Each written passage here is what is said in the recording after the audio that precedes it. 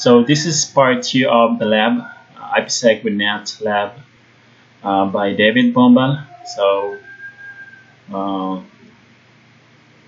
in this lab or video, I'm just gonna capture the traffic between C1 and ISP1 and see if IPsec tunnel is working fine, or if the protocol is working fine. So I'm gonna go ahead and capture the traffic between these interfaces, and I'm gonna so it's like GNS3 is. So prior to this video, I actually tested this myself just to make sure that it's working. But I'm gonna do it again. So I'm gonna check the IP address of Ubuntu 1, and it's got that IP address. Let me check Ubuntu 2 as well. So I'm gonna ping Ubuntu 2 from Ubuntu 1. And the traffic capture is running, and so let's go to this. So it looks like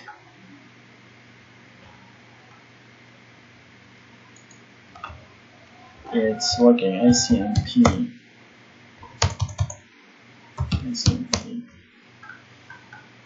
Yeah, so it looks like it's working. And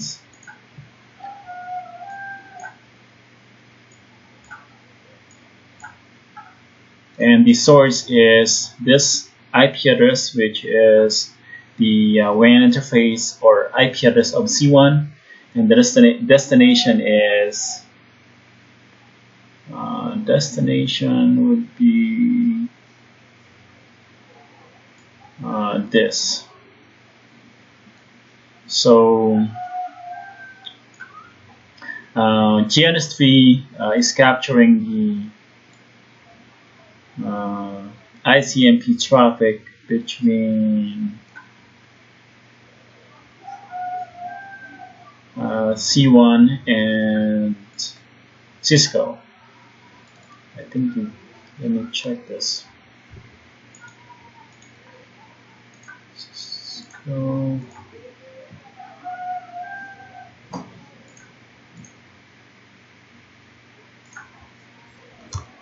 Do ifconfig. Yeah, so going back to DNS3 or Wireshark, you can see that the destination is this IP address, and the source IP address is this IP address. So if we go to C1, so that's the source IP address. So again, GNS3 is capturing that traffic because that traffic is not going through the IPsec tunnel. But if I'm going to ping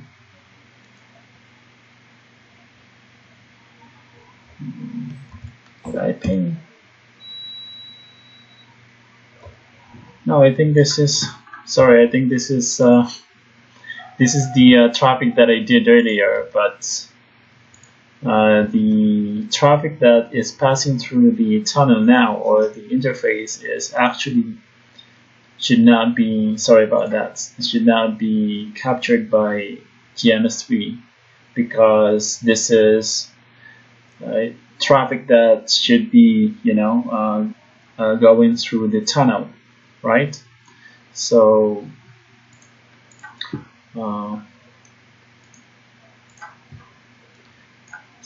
if we try to filter that IP or search for that IP, let's try I'm not so familiar with Wireshark yet, but so 8.8.10.2, 8.8.10.2. Okay. How about let's try 6.8.1.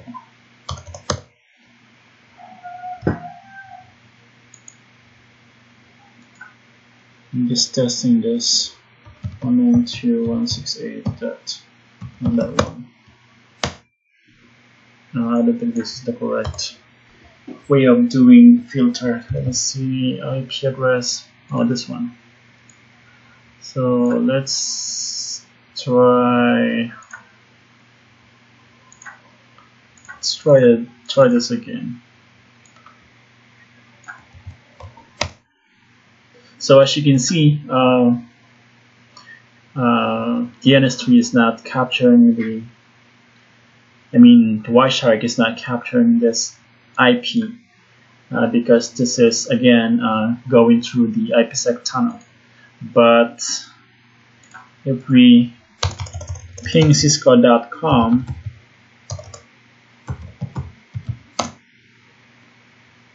and actually check this IP address, it's being captured by Wireshark.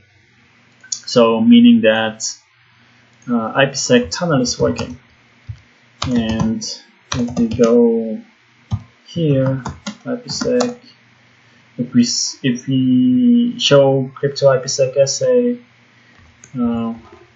we should see that traffic is increasing. If I'm going to ping Ubuntu 2, right? So it should be increasing. Yeah, it is increasing. So one more test that we can do is let me try to stop capture first. Yes, I'm going to telnet to this C2 router from C1 router and see if telnet traffic is going to be captured by Wireshark. So username Cisco, password Cisco, and 9B2Y 04 protocol plugin local transport input all, save. So I'm going to, so the IP address is this. I'm going to turn it to this C2 from Ubuntu 1. So Ubuntu 1, so username is Cisco. So I'm actually password Cisco. Okay, enable, now enable. I'm gonna configure enable password as well. Save.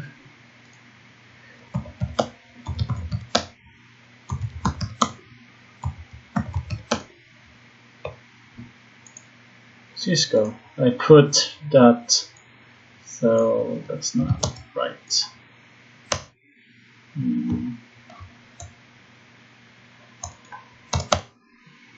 Okay, enable.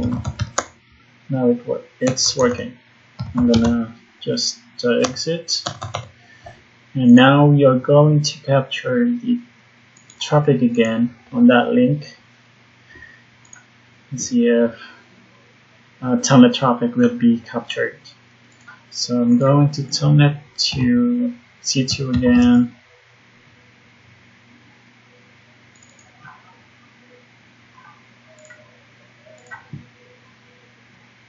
Okay, IP address. Okay, Cisco.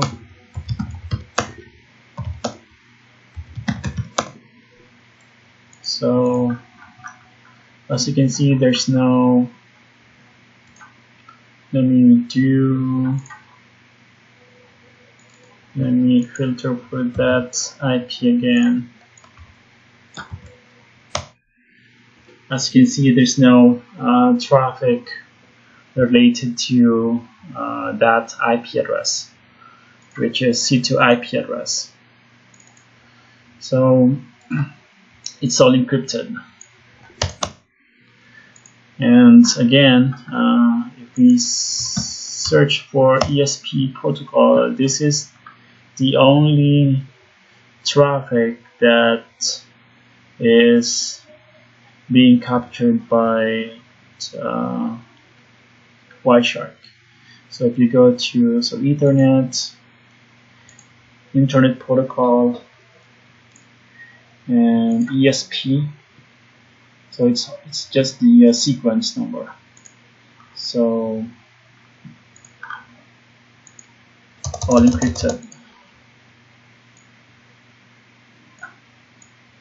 I don't see any ICMP traffic except the one that we did earlier, which is the ping from Ubuntu One to cisco.com. That traffic is being captured by Wireshark, and we can see it here. Alright, that's it in this video. I hope you found it informative. If you have, please don't forget to subscribe and drop a like, and I'll see you on the next video.